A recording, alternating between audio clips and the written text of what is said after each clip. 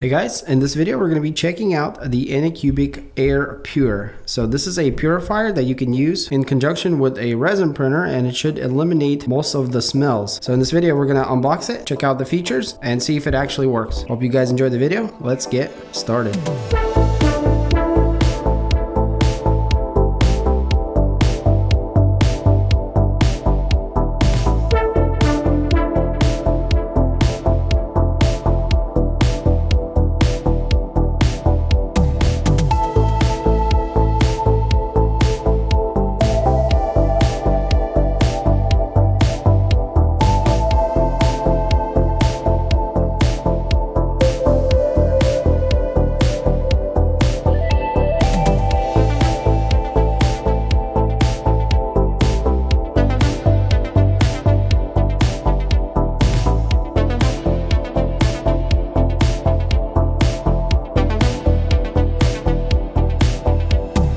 Alright, so this is the Anycubic Air Pure. I'm pretty excited to see how well it can neutralize the smell and the odor from the resin. Now, I don't think this is something, you can use to completely eliminate all harmful particles and whatnot else from the air, but this is kind of like an assistant to neutralize them. So you definitely still want to, take precaution and have plenty of airflow wherever you're printing. So this is the box that it comes in. We can see there's a picture of what it looks like, and there should be two of them in there. Some random letterings around the box, not too important.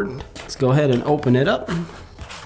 And this is what we see. So it looks like it's two little purifiers here in a tower format. Go ahead and pull one out.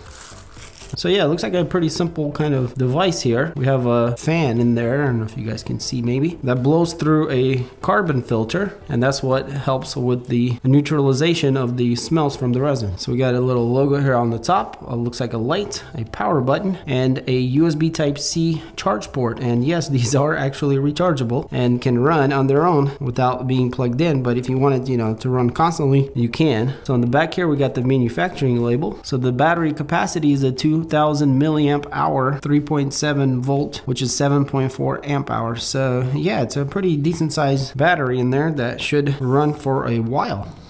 Let's go ahead and take the other one out. And again, there are two of them, which is pretty cool because you can have them in a few different places. So here's something interesting. We get a cable, but only one cable, which is weird. I think it's supposed to come with two. So yeah, I guess it only comes with one. So I guess you could charge one while using one, which kind of doesn't make sense, but I'm sure, most people have extra USB-C cables laying around anyways. And then we got a few more things in here. It looks like the carbon filters themselves, and there's two of them. And I don't know if these are replacements or the actual filters we need to install. Maybe we should go ahead and look at this little manual it comes with. So is there, let's see, a picture. So yeah, it does show that the top does pop off and our carbon filters go in here, and we can see that they're empty in there.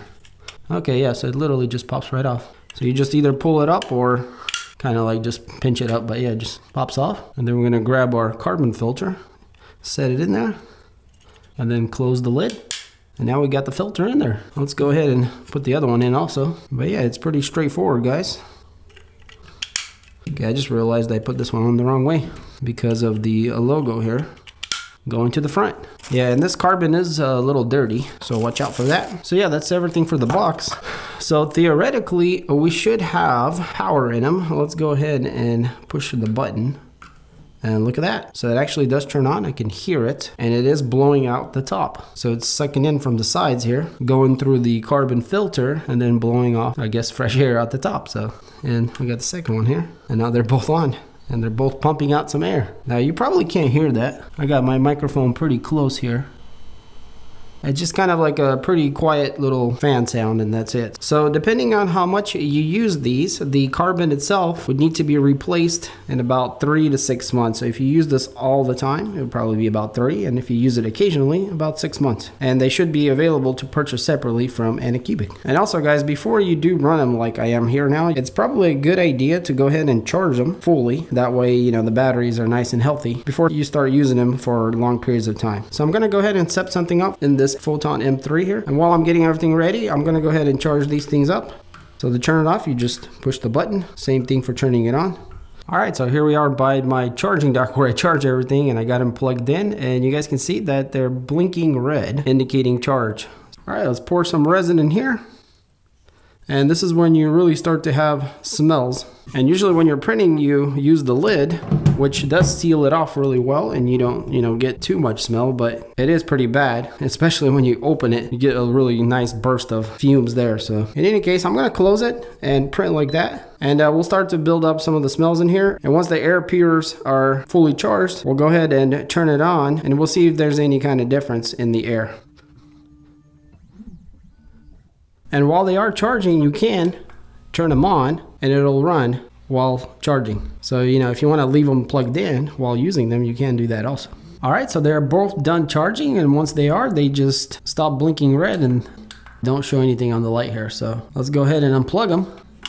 And we'll get to see a couple ways of how you can use these. All right, so one way you can use these things is you can just turn them on and set them somewhere where they can kind of filter the air, near or around the printer. Another way that they're intended to be used is like on this Photon M3 is inside of the printer. So I've had this lid closed. Now, when you do pull the lid open, you release all the fumes that kind of were collected in here, like very strong ones. And that's where the issue comes, is when you first open the lid. So I'm gonna open the lid right now, and sure enough, there's a very, very strong odor coming out of this thing. So the whole point here is that you can put one of these or both of these inside the printer, if of course it fits in your printer like it does in this one, and we can turn them both on. And the idea here is that they'll filter the air inside, and so next time when you open the lid, it won't be so deadly. So let's go ahead and close this back up with them on.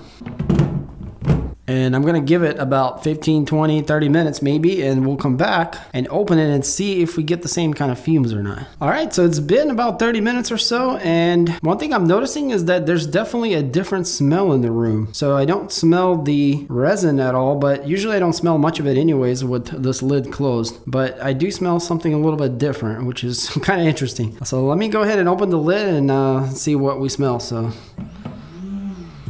okay, so you can still smell the resin. It's just not very strong. It's just like a really light, kind of like more of a faint smell. And it's kind of a little different. I don't even know how to explain it. It's like just a different smell. So yeah, it does seem to work actually, and seems to work very well. From 100% being the smell that we smelt earlier without these to what it is now, I would say it cuts about 80% or so. So yeah, it's quite significant, and you can tell. Now, it's not gonna completely eliminate it, as we talked about earlier, but it does make it a lot more tolerable. So yeah, overall, I think, they're quite interesting in what they do. And if you are very sensitive to, resin and it really bothers you, this could probably help you out a bit. So as long as you understand that this minimizes and not eliminates completely as the expectation, I think you'd be pretty happy with them. And if we take our watts consumption, which is 0.6 with 200 milliamp hours, we should be able to get well over 24 hours of runtime out of these things. And they do look pretty awesome. So, if you want to make a gift for somebody that's maybe into 3D printing, this could definitely be great for that. So yeah, hopefully you guys enjoyed this quick video of the Anycubic Air Pure. If you are interested in getting a set, I'll have some links in the description. Check it out. And if you do enjoy videos like this, I have a lot of 3D printing videos in the playlist, and also more to come, so stay tuned. And as always, guys, thanks for watching, and I'll catch you on the next one.